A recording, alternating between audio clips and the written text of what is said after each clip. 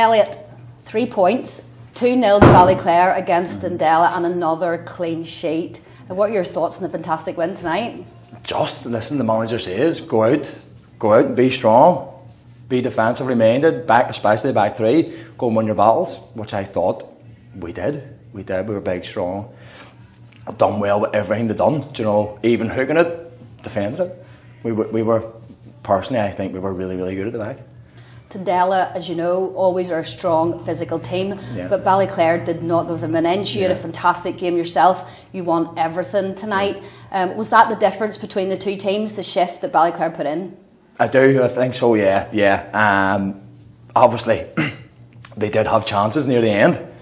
Nearly scoring, obviously clearing one off the lane. Calvin doing his defensive duties, not just worrying about going forward, do you know what I mean? So he was there to head it clear, which kept us ahead. So yeah, I do think that was the difference. I do.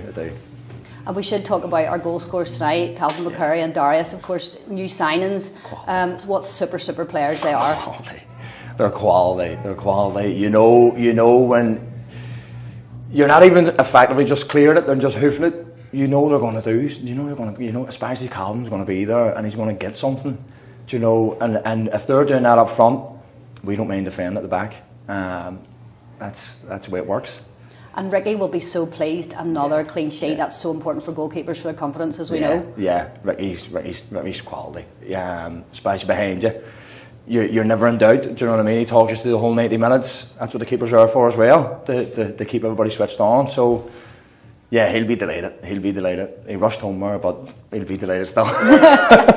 And Elliot, you've re-signed for Ballyclare as well yourself. And obviously Stephen being the new manager now. What is the difference, do you think, coming back into the team than there was maybe possibly from the last season?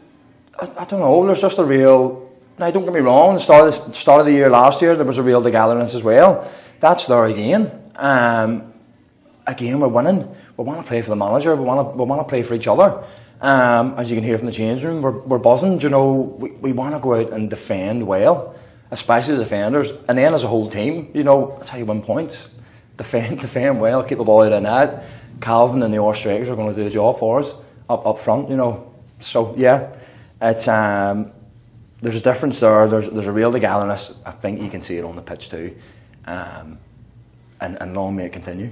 And how important is it having Chris now as assistant coach? Of course, he's been a player, he knows what it's like himself, and now he's stepped into his new role. Yeah, he's brilliant to have. Obviously, I played a couple of games with him last year, so he also knows what we're like as people outside of football. So he has the crack, we'll say. But he knows when to be serious. And you listen to him because he's played. So it's a good mix of coach but a friend as well. He knows you all inside out, probably. Yeah, he does. The good and the bad. He does. Yeah, definitely the bad.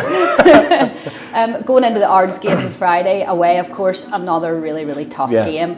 But you have to surely take confidence from the first two performances and, of course, tonight's win.